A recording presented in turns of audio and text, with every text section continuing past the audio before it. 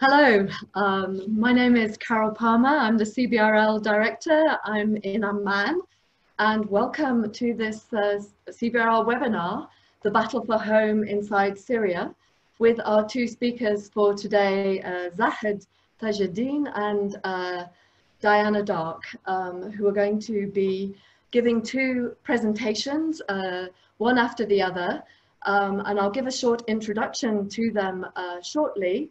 But first of all, I would like to say something just about CBRL. I'm aware that we have many people joining us from all around the world who may not be familiar with us. So just to say welcome and thank you very much indeed for joining us in this CBRL webinar. CBRL is an independent UK research charity and membership organisation that actually has its origins in the region for approximately 100 years, but that's another story. And we exist to conduct, support and promote especially humanities and social sciences research on the Levant, or as some people would say, Levantine Middle East. I'm aware people are still joining us, so I'm just gonna cut in and say, my name's Carol Palmer, I'm CBRL Director. I'm just giving some broad introduction at the moment about CBRL. So we're a charity, we're part of the British Academy's 8 international research institutes, sometimes also called BIRI. And we receive a grant to continue our operations via the British Academy. But we are always grateful to our members and friends all around the world whose donations also enable us to continue and develop and expand our work and do additional research projects. We have offices in London at the British Academy, and then 2 institutes in the region. One in East Jerusalem and the second in Amman, where I am based. And our institutes serve as hubs for scholarly community and interested members. We have libraries, we run events that are normally live and in person. We run events across all our institutes in London, Amman and Jerusalem. Please do check out our website to find out more about us. We hope that you will enjoy today's webinar and will join us for future events as well. Join our mailing list, look at the CBRL UK website, it's CBRL UK organised here. But I think I will move on quite quickly now to introduce today's speakers. We have 2 talks, 2 perspectives from homes inside Syria. Archaeologist, conservator and sculptor Zahed Tajeddin was born in Aleppo. He has degrees in chemistry, fine art and an MA in archaeology and a PhD in archaeological science and sculptural art. Since 2006, he's been an honorary researcher at UCL's Institute of Archaeology. He has a special interest in history, ancient arts, architecture, and the Middle East and the Mediterranean basin. He's widely published on arts and ancient materials science and does regular interviews with the BBC, Discovery Channel, and a number of other outlets. His work is exhibited internationally, notably at the Victoria and Albert Museum, the Brazilian Parliament and Manchester Museum.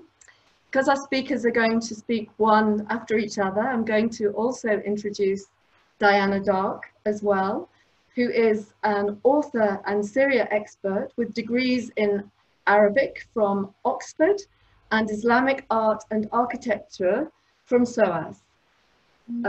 She had a varied career working for government and commercial sectors and lived in the Middle East and Turkey for more than 30 years. And she's a fully independent commentator on the Middle East. and does numerous interviews again for media, including BBC Radio, TV, PBS America. And she's also a prolific author, and her talk today is based on her book, My House in Damascus, an inside view of the Syria crisis, which is now in its 3rd edition and is currently on special offer for 30% reduced.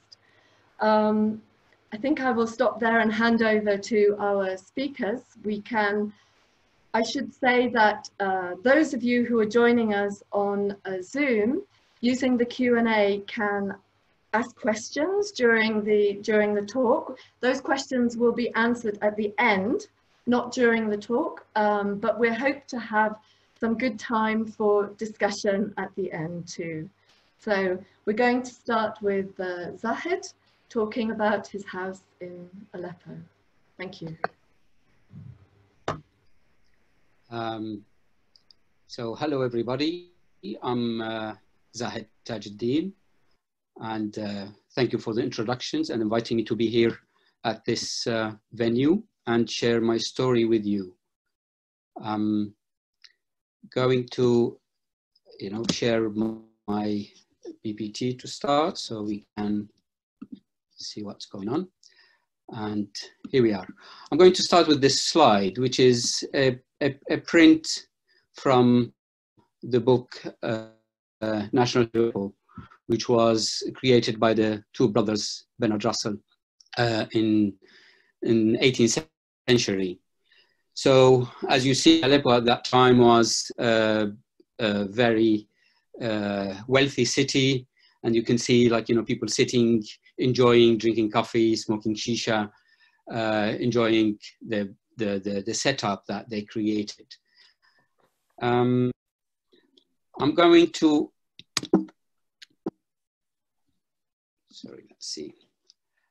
I'm going to start here with the question about house, home, difference between that. So what's his house? A house is a shell. We all, who are we to start? I mean, this question is a bit complicated, but I would say we, as a conscious, as spirit, live in our first house with our body, our flesh, but then we need to keep it healthy and clean, take care of it, our first house. The second layer will be our dressing codes, clothing, style. Of course, it has function. It protects us from cold or heat, or again, show us our status or whatever we would like to present. And then out of that, the next home, next house will be our room, our shelter, our flat, our house, and that's the city. So it's multi-layers. And we go to the city, it has a certain culture, identity, traditions, that it becomes part of this bigger house.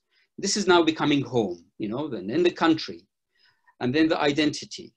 Of course, live in the 21st century where this becomes even more stronger, especially that we travel, we are moved from one place to another. And the word home, especially for someone like me, yes, I was born in Syria, but I lived in Europe more than I lived in Syria. I left Syria in my early 20s, but then I never stopped going back to Syria. Every year I went there at least 2-3 times, either for work or keeping contact with my family. Now, moving to Aleppo, which is my hometown. Aleppo, as you probably know, this picture is from 2017, where you can see the scars of war, evidence on the citadel that ended the line of Aleppo. As you see here on the map, Aleppo itself within the walls, medieval city itself, it was declared and recognized by UNESCO in 1978 to be a World Heritage Site, and then was protected and protected and conserved to stay in that, stay as it is, as an evidence of certain type of architecture and lifestyle. Now, sadly, the situation in Syria in 2011 changed. We have the revolution started, the Arab Springs, that soon started in Syria. So what started as demonstrations, peaceful demonstrations, Dara and Homs, demanding reform, anti-corruption, justice, was heavy-handed by the regime, and the situation started going into another directions. Armed forces, other agency got involved. We have international and regional power were involved and became a proxy war, which is still going on till now. Sadly, this, of course, left big part of Syria heavily damaged. And Aleppo is one of the most damaged cities recognized now since the Second World War. And it's very sad, actually, to see it. That's what happens. Just to kind of like, give you a little background on Aleppo. Aleppo, although the citadel, what we see now dominating the skyline of Aleppo, that citadel, the mount itself, is an archaeological site. And it's it houses a temple from 3000 BC. So this is kind of like, Bronze Age time. Although excavation proved that Syria and Aleppo itself was inhabited since the 8th millennia. So it's one of the still oldest inhabited city in the world, and it's still going on. So it's layers and layers of multicultures and archaeology. Now those photos, it's an excavation from the citadel, of course, was damaged in the war. The mission that they were excavating, they tried quickly to hide it and put shelters on top of it. But during the war and the different bombings, it was shelter is damaged. Luckily, the panels themselves were not badly damaged. Just give a few examples of kind of iconic monuments in Aleppo, which is the Umayyad Mosque, one of them that was heavily damaged. As you see here, the minaret lost, big fire affected one whole wing of the mosque, and it was really in a bad situation. The library as well was burned down. So that is a tragedy in its own. Now, the other big loss is the Grand Bazaar, which is the longest covered bazaar in the world. It's miles and miles of covered bazaar, which is not only it's a monument, it's a living organ, it's an economy. Aleppo, it's the economical capital of Syria. And this little bazaar shops, they are really controlling what's going on in Syria's economy. And the loss of that bazaar and of the people who run that place, it's a major loss for the city and the country. I'm going now to move to our theme, which is home. I will just try to introduce you to start with the term Bet Arabi, which means Arabic house. That's the tradition which has evolved over 100, if not thousands of years. But the shape which became very characteristic, which is, you see it everywhere in Aleppo, it's what we see here in this maquette. So it's like it's a bubble. It's a little shell, protects you from the outside, and then you have like a courtyard in the middle that shelter you from the sun during the day.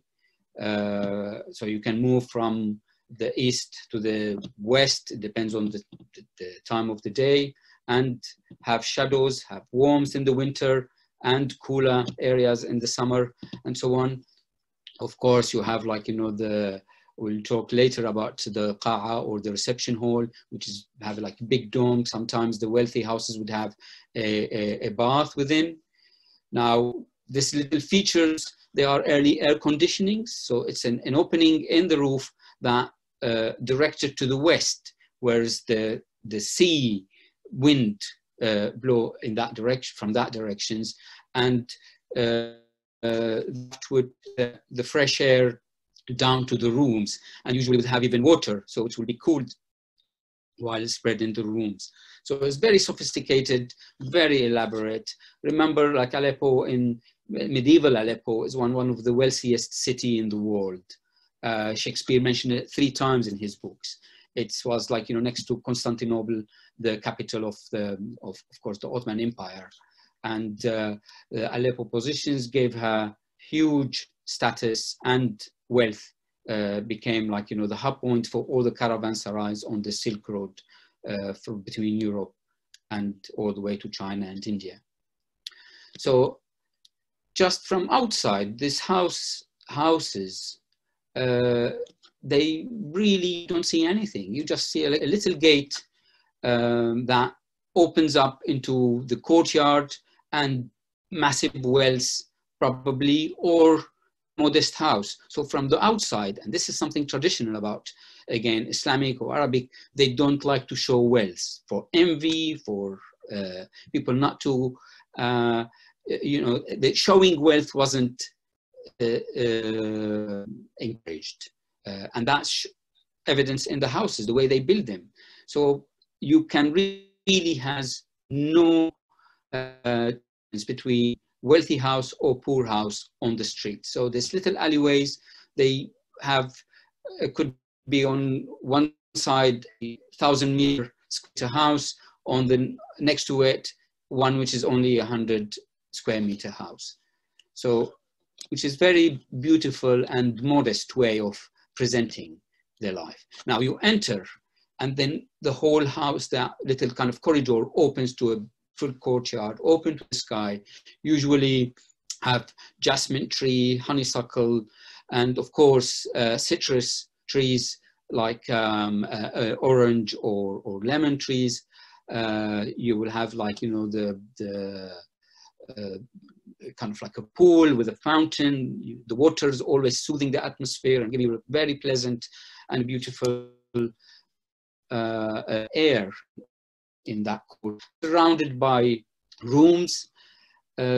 Traditionally, they all rooms, and the interaction always through the courtyard. So there's no connection between the rooms, very rarely between the rooms themselves. But every time you want to room from one room to another, you go to the courtyard. So the courtyard is the interaction zone. There is no kitchen, only a little kitchen for cooking, but then people cook and then take with the beautiful brass trays into the courtyard. So on little table, they eat out on the courtyard, and the liwan, which is that kind of like void in the courtyard, which is facing north to protect people all day long from the heat of the sun. Or you take, like, the food into the rooms if it's winter. So there is no kind of like a kitchen as we know in later modern architecture. The same with public, with the bathrooms. We have toilets, but bathrooms, they usually in the modest houses are very small, or they don't even exist. And you see in every street corner a public bath where people went and their washing and bath. So the move inside. So that is usually in all kind of wealthy houses. You will have so-called or the reception hall. And this is, like, perfect example of one from Aleppo, where you see the owner displaying completely the wealth with the furniture, with the mosaic that's made of stones and marbles. And then you have the walls all decorated with so-called ajami, which is wooden panels made of walnuts, rose, and then decorated with gesso, very colorful, very beautiful, with poems and drawings showing, reflecting the lifestyle of the Aleppians at the time. And you can even see a little fountain inside with small streams of water that really very pleasant. Always the sound of water is very soothing and very relaxing. they played music in those rooms, and it was where they received their hosts and their guests, and of course enjoyed the lifestyle. I will move to my family now. This is my grandmother from 1939 and my father as a little boy. He was here 3 years old. They lived in my grandmother, Amina Hariri, she's a daughter of a very wealthy merchant that he was working with pistachio trade. And they lived in a house that massive, that's later, when they left it, it became a school. And this is the story of all the houses, especially the larger one. They became either schools or factories or workshops. Now, of course, I did not grow up in such a house. By the time I grew up, even my grandmother, they moved in 1940s to a modern flat. So you see there is a shift in around 1920, 1930s with the French mandate in Syria and the arrival of modernity. We have a new architecture dominating Aleppo. So outside the walls, Aleppo was expanding in all directions, building blocks of flats in Italian and French style. So that was trendy, fashionable. So all these families, they start from the old traditional houses within the walls into those flats, including my grandparents and then my father. So I mean, I remember asking my grandmother, because I always admired those houses. Why you left those houses? And she said, oh, it's a lot huge. You get in and out in the cold and the rain, so it's not practical. And then they used to live there in groups. So she was living there with her sister-in-law and probably a mother and father. And each of the family would have a one room. And then the others have another room, and the interaction happens in the courtyard. So it was a bit of community, small community in each of these houses. So they did not like it, and they had enough of that living, and they were really happy with the modern flats that then by the French. So they moved out of that house, and the house became a school. So this is the story of most houses. Became workshops and schools and little factories and so on. Now, I say left Syria in the 90s, and then I kept going. I developed more love to archaeology, history, architecture, and it became my dream to own one of those houses and show that these houses can be brought back to 21st century and modernized to suit our way of living at the moment. So I was on a mission. It took me more than 10 years scanning and going and looking for a house that's suitable budget-wise for me to buy and fits my vision on bringing the house to kind of a modern lifestyle.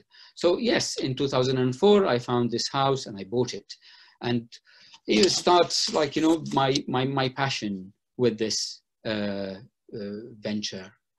House itself, it's a kind of a U shape with a courtyard in the middle.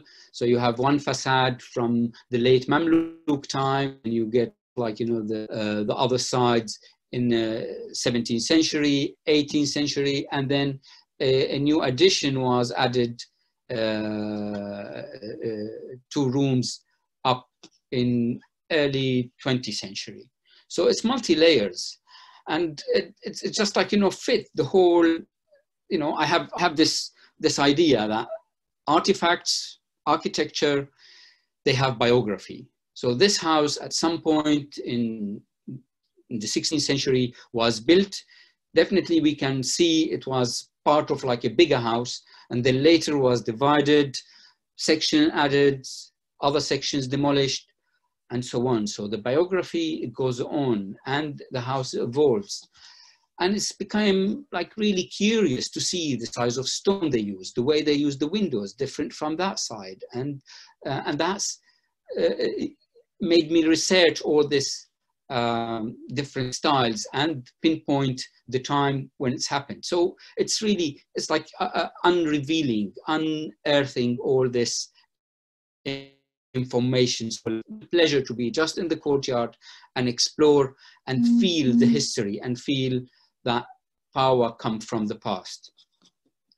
In real estate, and it needed a lot of work. So I embarked on a mission with the help of a friend of mine, an architect. I think he would be between us here somewhere, Jamal Jaber. And we did a lot of research to bring this house back to life and modernize it. So basically we dismantle it completely, treating the wood, the like joist wood panels that they were joists that they were rotten. We treat them, put them back, replace the damaged wood, all the plaster, the modern plaster was removed. We used back again the lime traditional plaster, and so on. So it was a lot of details. And of course, to make it modern, we opened it from inside. So you can access the whole house, all the different rooms within the house from room into the other. So unlike the old style. And of course, we added a kitchen and we added a bathroom and we restored the cellar. It took 4 years, 4 long years, as all the time, sometimes difficult, sometimes exciting, but it was a beautiful result to have a house at the end. And during the journey, we learned a lot. And I was very pleased with the result. He, who was against the whole idea, he was really against the idea of me buying an old house and restore it. He couldn't see why I'm doing this. And at the end, it became his paradise. So even when I'm traveling, he would be there every day, you know, next to the fountain with his book, and brought back his childhood memory. And I was very pleased to give him that little present that kept him happy for years. We learned a lot from that process. You know, paintings, woodwork, and we tried to research all the traditional way and seek craftsmen that they were able to do all this complicated work. I mean, I look at here at the stairs. We put the stairs in to serve the house from within. So this is carved from one piece of stone, inserted into the walls. It's real, kind of very elegant, very slim. So kind of like the challenging gravity with that foundation. Every little details shows years of research and evolution of architecture and crafts and workmanship. So it was very beautiful. So we had like a little bathroom and again, a little dome. We borrowed that from the Bath houses.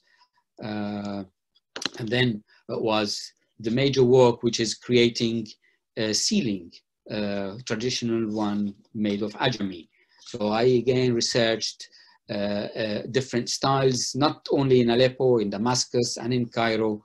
Try to fuse things together since I'm adding something new, replacing what's existed at some point in the house. But I wanted to have, like, you know, something contemporary with the spirit of the period, you know, of the house.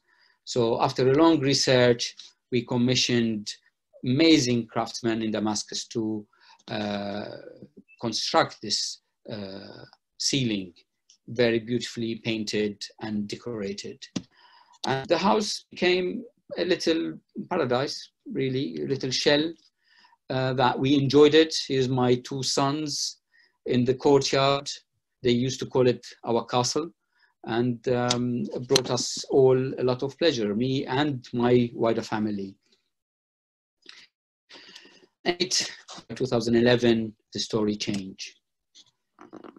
It's the revolution, as we said, in 2011. By 2013, reached Aleppo.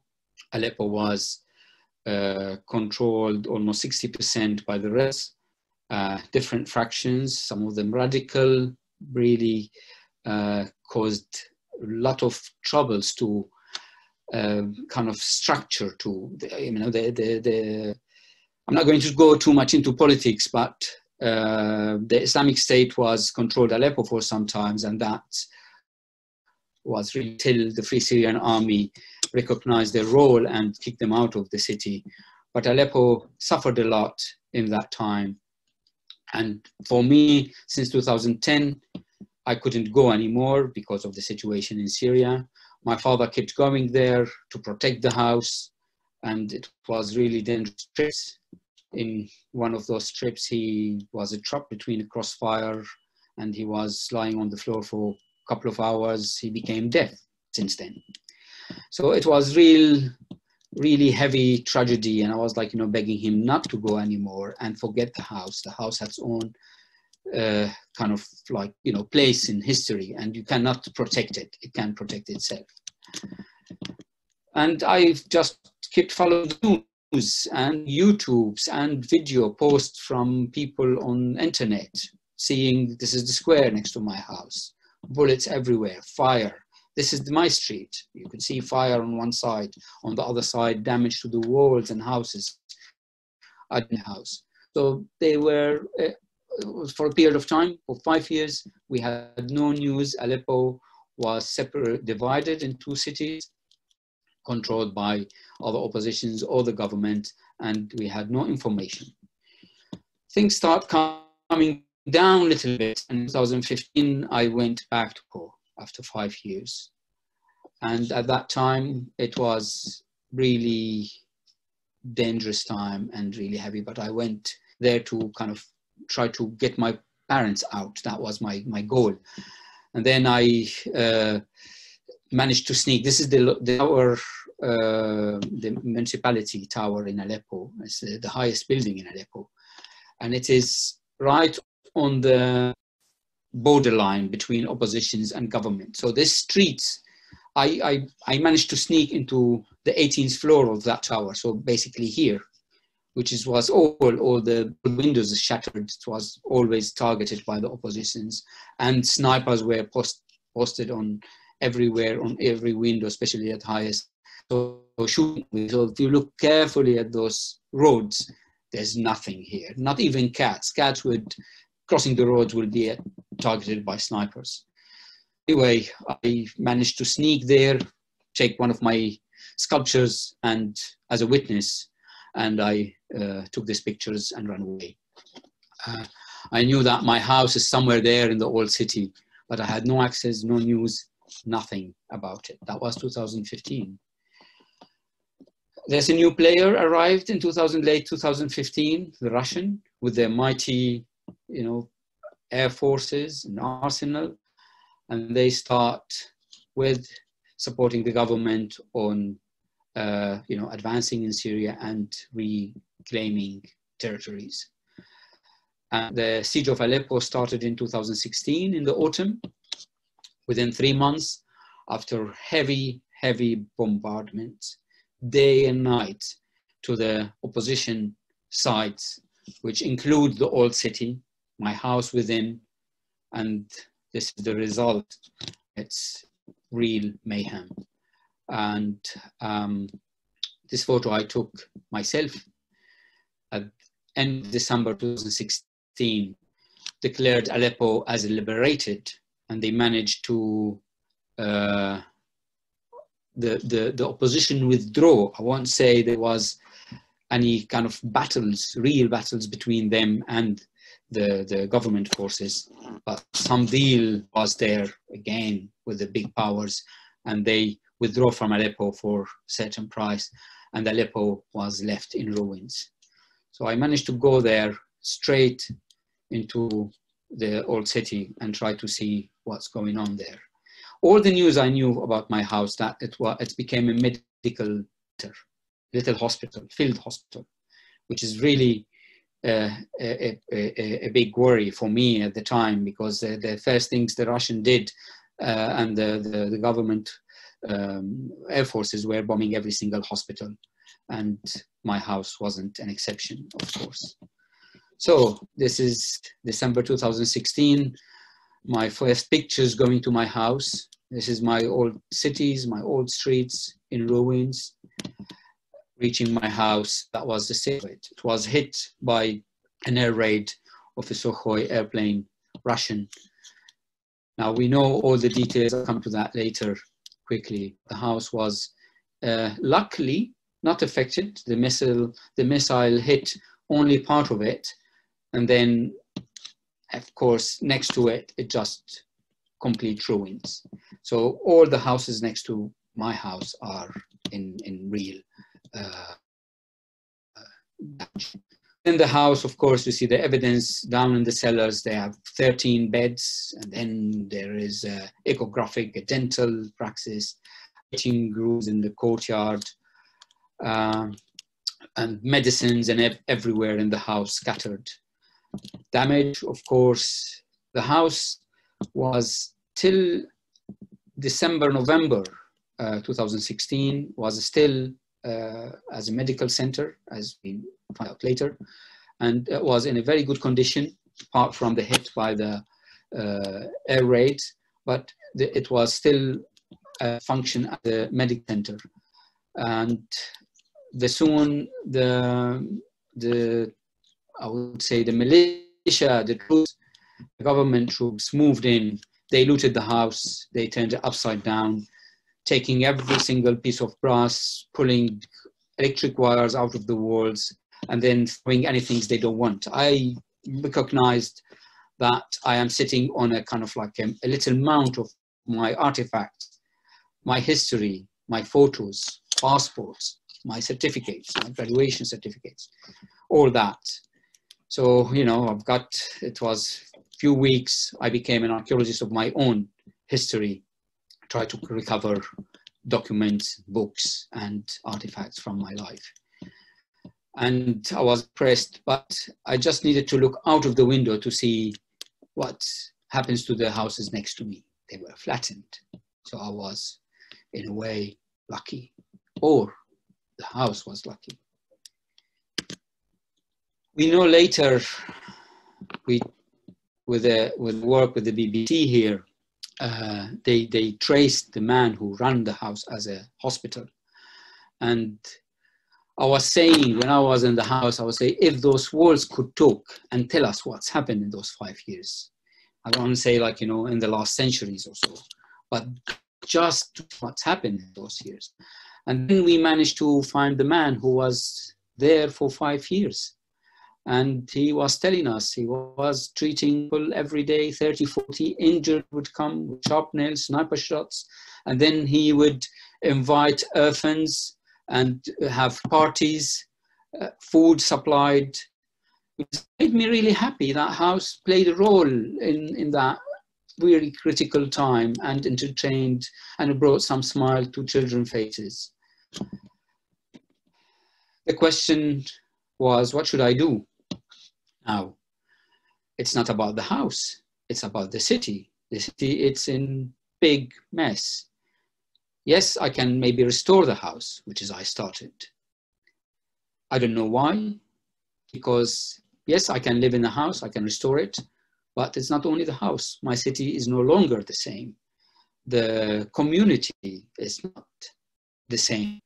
The culture is different. So probably in my lifetime, I won't see Aleppo the way it was. It won't be restored to what it was culturally. Anyway, my duty to that house, that it is 400 or 500 years old, much older than me. So I did not own the house. The house owned me. I was only facilitator. Yes, I brought it back to life once. I decided to do that again, although I'm not living in it. I did. I employed craftsmen, found them, and they start doing the work, restoring all the damage. And the house was livable again. We sealed the windows to the outside because looters were still operating. And a neighbor of mine who lost his house completely, his family, now living in the house, happily taking care of it, and he's taking care of them. My father was very happy with the walking stick, and he came back to the house, and he was very happy to see it alive again. So this is my story. I want to end up with this is the street of Aleppo about last year. So they are start clearing rubbles. The city is still scarred. They cleared the rubbles, they're keeping the stones. Hopefully sometime it will be rebuilt. And Aleppo have seen many disasters, many turmoils, and managed to live it all. So hopefully there will be life again. And our role is to celebrate, restore, and enjoy beauty and bring it back regardless. I would say thank you. I will pass to Diana and hope you will enjoy. Thank you. Diana, over to you. Okay. I was just explaining how the 5 families who lost their homes in the suburbs of Damascus, because 45% of the housing of Syria has actually been destroyed, according to the World Bank. So that gives you some scale of the number of people who've lost their homes. I mean, half the population of Syria has been displaced either internally or externally. I mean, the figures are sort of beyond comprehension, and 80% of the population is below the poverty line. So these are mind-boggling statistics. But so the 5 families shared the space in my house, which was difficult for them, as I was explaining, with the kitchen, you know, 1 kitchen, 2 bathrooms. But they realized they were the lucky ones, and this all worked fine for about 3 years, until my lawyer realized that I was starting to write anti-Assad things in the British press, and he thought, aha, she's never coming back. I can steal the house from her. So in cahoots with the previous owner, he put a case through the courts to say that I'd sold the house back to him voluntarily. And that's what would have happened if I hadn't challenged the system. And incidentally, in order to get my 5 families out of the house, what he did was he wrote a report to the security authorities, to the Mukhabarat, saying that I was a British terrorist and that I had links with armed groups in the Ghouta, which was a known rebellious, you know, the eastern part of Damascus. So on the strength of that, soldiers came to the house and arrested all my friends and put them in prison, including the children, and some of them were tortured. And this is the situation I was presented with back in the UK. So everybody said to me, look, it's just a house, you know, you've got to forget about it. You've just got to leave it. But as Zahed explained, it's not just a house. You know, for me, if I had just let that house go, it would have been like giving up on Syria and just admitting that there was nothing I could do. So I was determined to go back and fight for the house in whatever way I could, without any notion of how I could possibly succeed. But I managed, against all the odds, to get a visa to go back via the French, via the Syrian embassy in Paris. And they took 3 months to think about it, but they finally gave me a visa to go back for 15 days and to try to get the house back. And those 15 days, I can honestly say, were the most exciting time of my life, because it was very dangerous by then. This was late 2014. I mean, Damascus was, it had about 2 hours of electricity a day. It looked as if everything was about to collapse. And, but astonishingly, again, with the help of my Syrian friends and neighbors, I was able to get the house back. And we did that by challenging the system, by simply physically being there. I appointed a new lawyer. And he said, look, you've just got to get inside the house and stay there, as if that was going to be simple. But we managed it somehow to get in, because they were so sure I wasn't coming back that they never even changed the locks. So the first time I was able to literally just walk in and call a locksmith and get the locks changed, thinking, wow, well, that was easy, wasn't it? But of course, in fact, that was just the beginning. because as soon as they heard I was back, what happened was that soldiers were sent to the house again. And this was the beginning of the door being broken down. I would have shown you photos of all of this, of the smashed in door. 5 times, 5 changes of lock we had. But still, I didn't run away. And they were so astonished, really, that I wasn't running away, that they thought, what's going on here? You know, there must be somebody really powerful behind her. You know, we better perhaps be a bit careful. And of course, I was very much playing onto that. And so against all the odds, with the help of my Syrian friends, I was able to get back the house. And I would have shown you the pictures of the bad lawyer, the fake general, the baby that was living in the house, the illegitimate child, and how we. No, I haven't stopped screen sharing. No.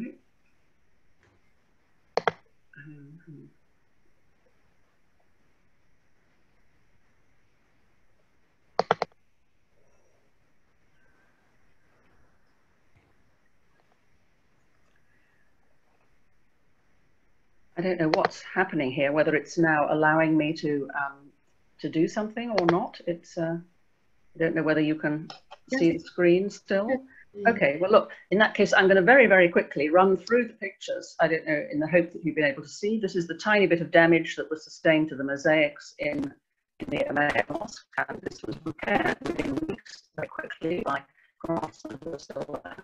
This is the damage in the suburbs of Damascus, where my friends lost their home, and 5 families moved into my house. These are some of the children for 4 different families. These children who ended up very close. This is the house when I first bought it in 2005. Now, it looks like that, and that's not because of the war. This was just a very neglected house, and you have to remember that even before the war, these houses were out of fashion, as Zahed explained, and nobody really wanted them. People wanted nice modern flats in the suburbs, so they were the ones, ironically, who got destroyed. And you know, old houses like mine in the old city have been spared throughout the war. So this is now 2005, where I'm starting the restoration process of the house. I'm virtually camping there. Like with Zahed, we strip everything back. We see the mud brick walls, this wonderful mud brick. It's like an eco house that, you know, you don't need air conditioning in houses like this. You've got 6-meter high ceilings.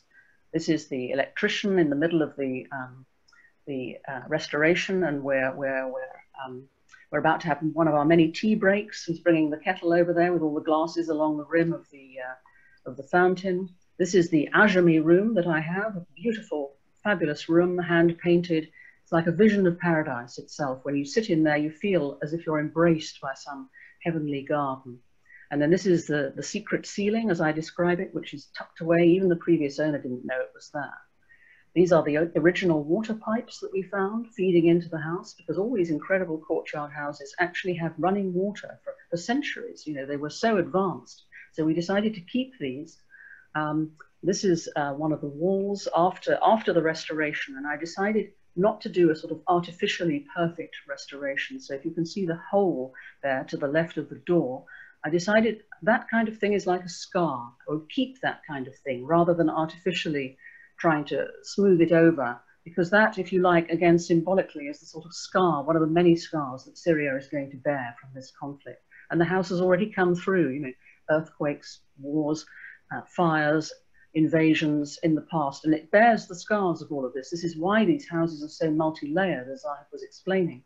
So, you know, you see these layers in everything. So this is what we ended up with after the 3 years of restoration, everything restored. And as with Syria itself, the only new things we had to put into this house was the wiring, the plumbing, and the drainage. So as with Syria, you know, it's the infrastructure. All that corrupt infrastructure is what has to be ripped out, so that the functioning, the country can be what it should be. Again, the house is a kind of microcosm of the city. This is the view from the roof. So unlike with Aleppo, everything is pretty much, that view is the same now. The house was then used in one of the Ramadan soaps, the very famous Bab al-Hara.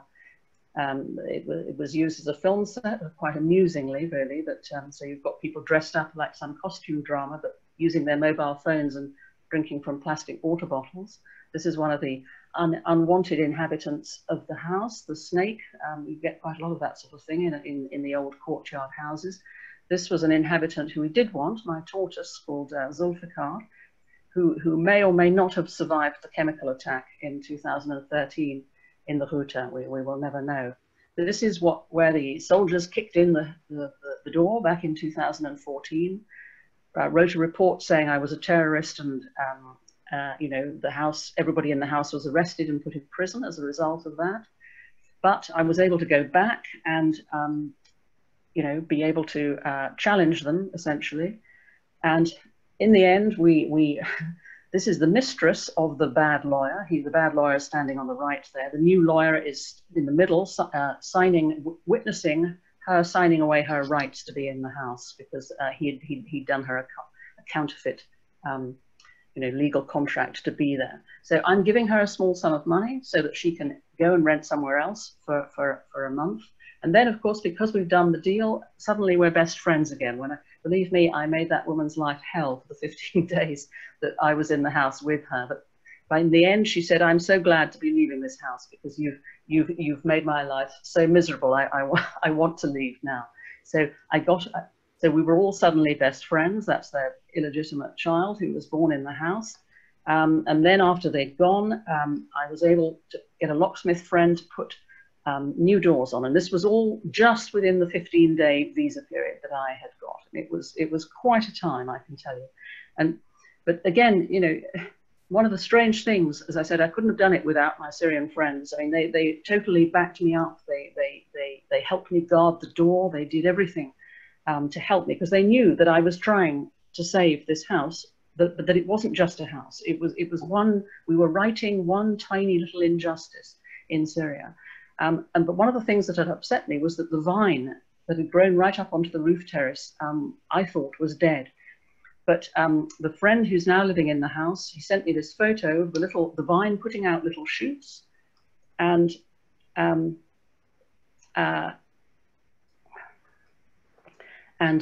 the following year, it's growing up to the roof. And then finally, it started to produce grapes again, just like it always had. And so that's finally managed to get to the end of the pictures. And so thank you for bearing with me on all of that. But the message is essentially the same as Zahed's, that each of us have fought for our particular houses, but it hasn't just been a house. That's the point. With something like this, it kind of becomes part of you, and you can't just give up on it, because it is like giving up on everything to do with Syria. So. And that is something that certainly my friends and neighbors have very much appreciated. And of course, it's not over, but I firmly believe that things will get better in future. I mean, the COVID-19 coronavirus in Syria is of course knocking the economy absolutely for six at the moment, because they've had lockdown for quite well over a month now, starting to ease. But officially, there are hardly any deaths. There are only 4 deaths all the way across the country. Nobody believes the figures, but it is an extraordinary thing. But economically, things are very, very desperate. And the Syrian pound has lost 97% of its pre-war value. I mean, people can barely afford to buy the basics. And of course, during Ramadan now, the lockdown has meant that people can't gather for the usual iftar, and it's been a Ramadan like no other. But like Zahed, I will continue to do my best to fight for a better future for Syria, and I'm quite sure we can get there if everybody just does a little bit. Thank you. Thank you very much to both our speakers.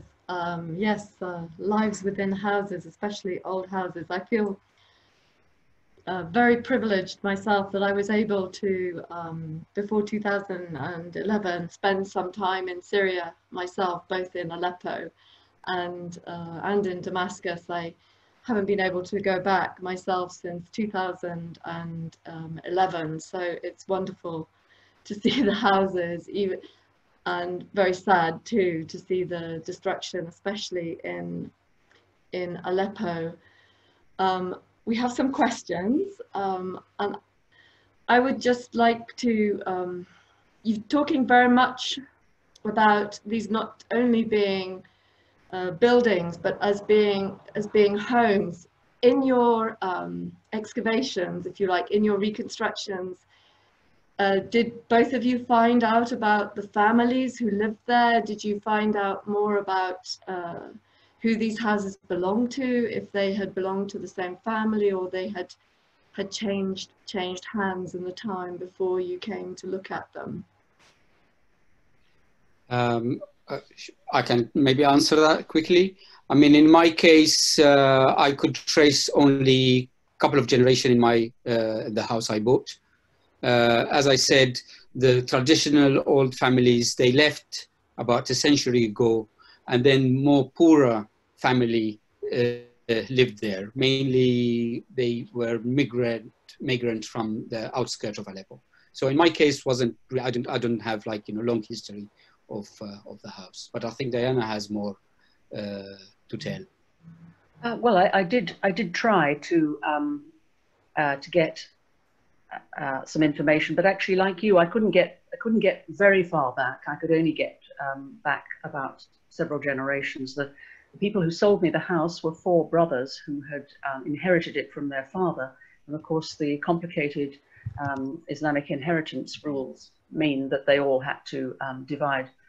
All had to get their share. And then there was the so-called dead auntie who owned, 2/100ths of the house. And but she had since died, and, all her heirs had to have a section. So legally, these things become immensely complicated. And I was warned, don't go anywhere near a house that has more than 4 owners, because you'll be stuck in the legal battles forever.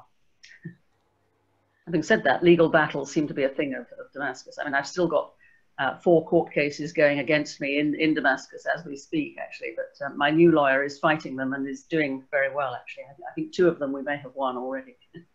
Okay.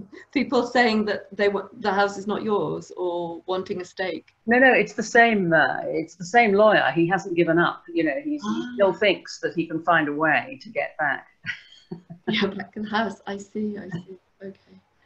Okay. We have a question from Roxana Coman, who's asking about the ceilings in particular, especially this is inspired by Zahed's reconstruction and the craftsmanship. Oh, are they Ottoman? What's their origin? Do you know any more about the sort of detail of this particular? I read her question, very interesting one. Well, basically, the tradition of this kind of elaborate ceilings, it goes back before the Ottomans.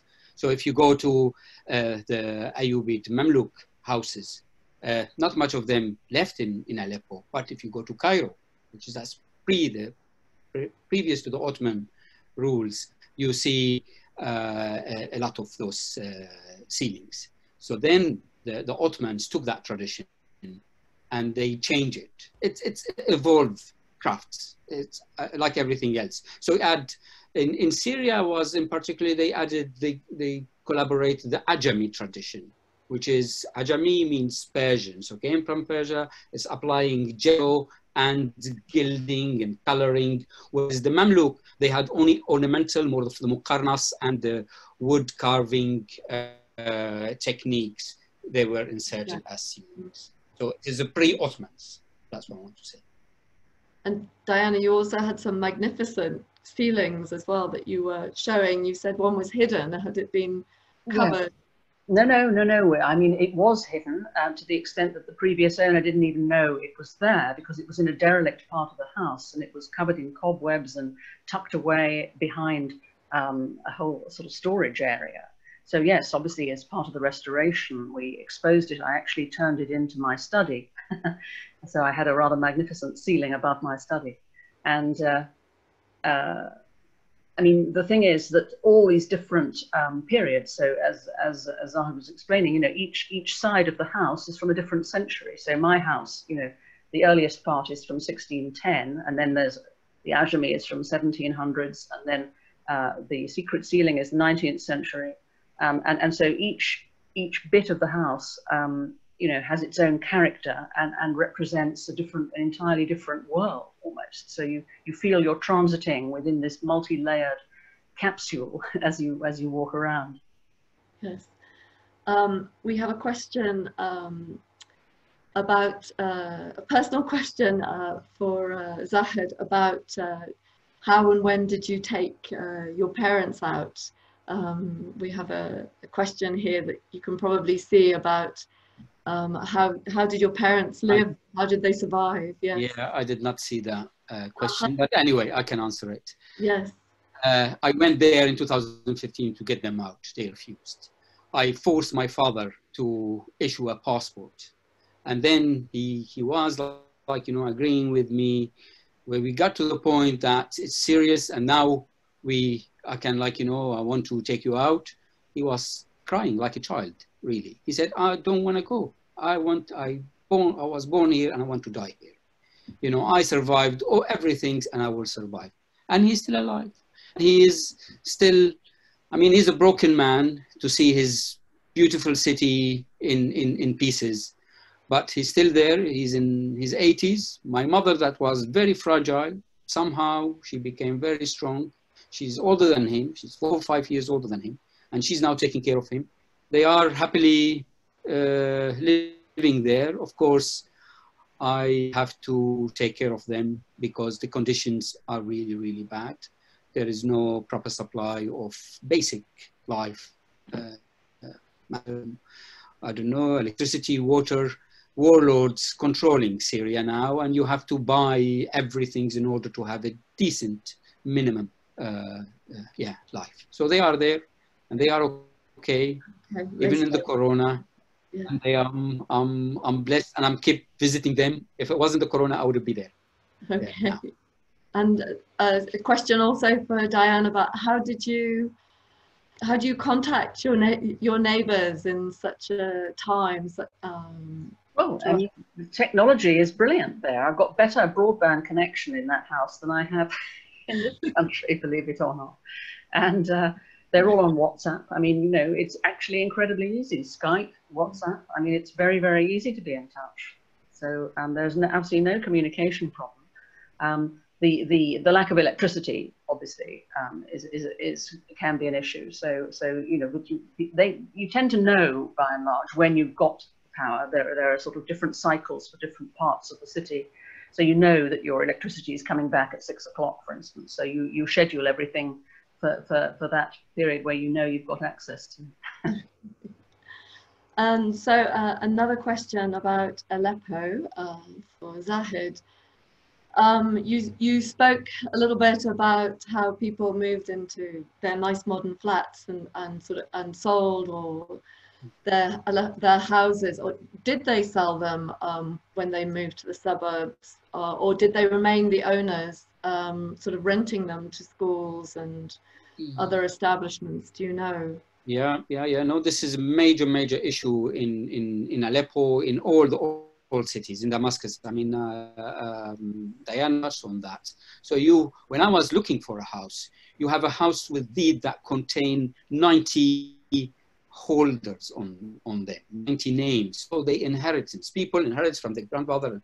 So they rarely sold them, or they rent them. So you have, like, you know, the school, they rent it to the government to have it as a school for really nothing.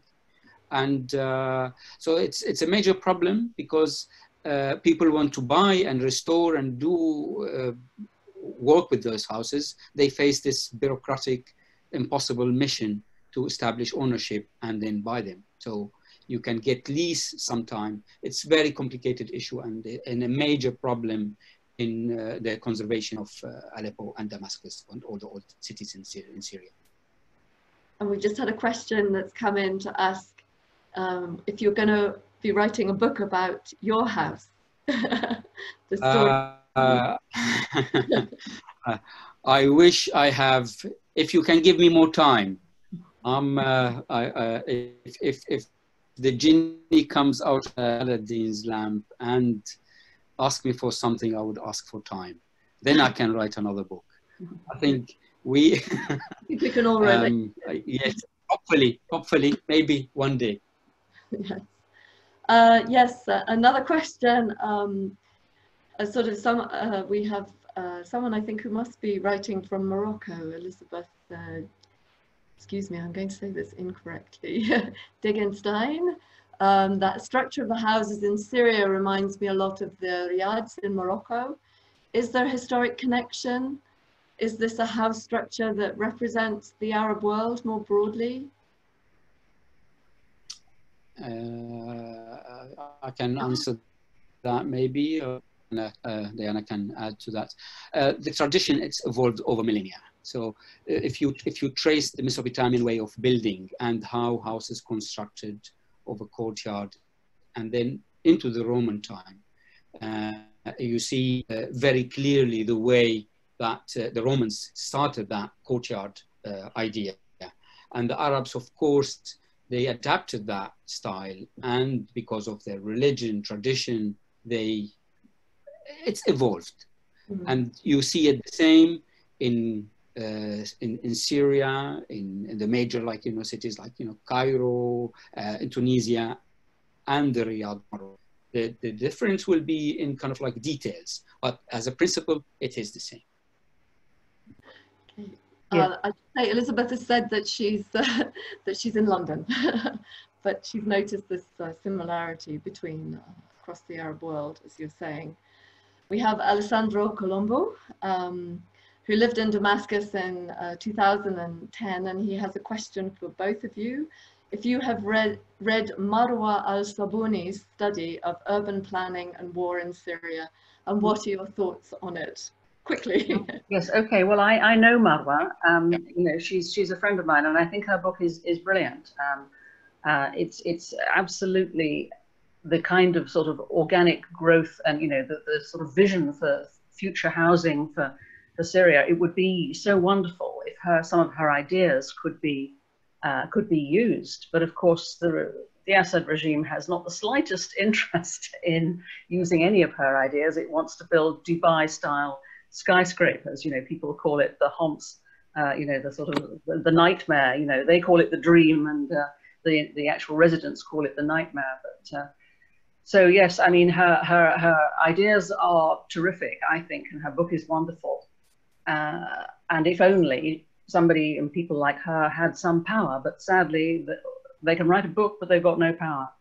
So skyscrapers, as long as Assad is there, is what it's going to be. Okay, and we have Annie Evans, a question again for both speakers.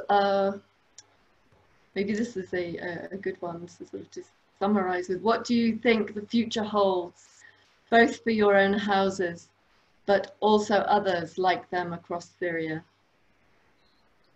I mean, as I said, and I like to see it, those houses are much older than us. They've seen many people in and out, and they will carry on doing that.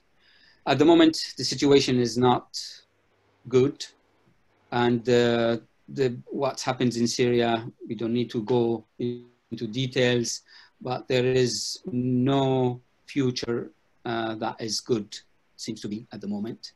It's all the efforts are on personal level, so people like me, that they can afford. People now struggling for bread, yet building a house or restoring things. I mean, I know from my neighborhoods, people have nothing, they hardly can survive to rebuild their houses. So unless there is a major intervention and money to injected in the system to restore and build the houses, remember, this is on both sides, it's UNESCO heritage sites. So this is an international duty. They've seen the cities, the sites being destroyed. They were silenced, and now they are again going to intervene. It's not our history, it's a world history. And God knows what happens. Yes, well, I couldn't agree more. It should be an international responsibility, but of course, you know, the West has abdicated all responsibility and has sat on the sidelines and watched, basically. And never has a war been so documented as the Syrian war. But to what end? To what end? Everybody just watched and watched the destruction.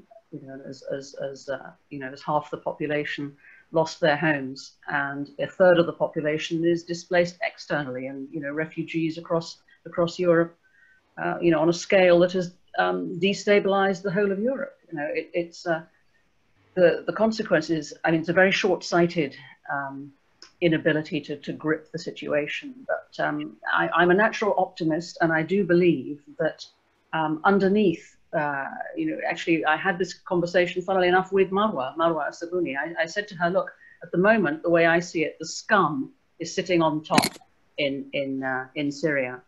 But the question is, you know, scum always rises to the top in war.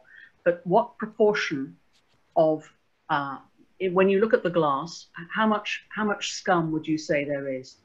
You know, is it like 10%, or is it, you know, 90%? And we both agreed, actually, that the layer of scum on top is really quite small. 10%, you know, was roughly what we were guessing. Underneath that 10% of scum, you've got, you know, really decent, honest people who are just struggling to get out. And you know, I just think it should be an international duty, frankly, for people, you know, people who have the power and who can make policy decisions to, you know, to not let this kind of total tyranny and destruction of his own, not only his own people, his own cultural heritage, everything, you know, they're just allowing him to get away with it. So what message does that send to future dictators? You can kill your people, you can destroy everything, and you'll get away with it. And then we're going to cooperate with you. Well, clearly, you know, that is not the route to go down, because you're just sanctioning all future such behavior. So, you know, I would urge people to you know, to stand up for, you know, for the international community to be more actively, proactively, you know, a force for good and change in Syria. Thank you. I think those are perfect words to end on, and thank you both very much for telling the intimate stories of your homes in Syria, and it's sad, but we must hope for the future, and we must remember, as you say, that these houses have been around for a very long time, and will continue. So I hope that we'll be able to go back in the not too distant future. Yes, and maybe be able to come and visit us in our respective houses one day. Yeah. It's just 2 hours away from here, where I am now. Also, as you can see, the sun is setting here, so we're heading towards Iftar.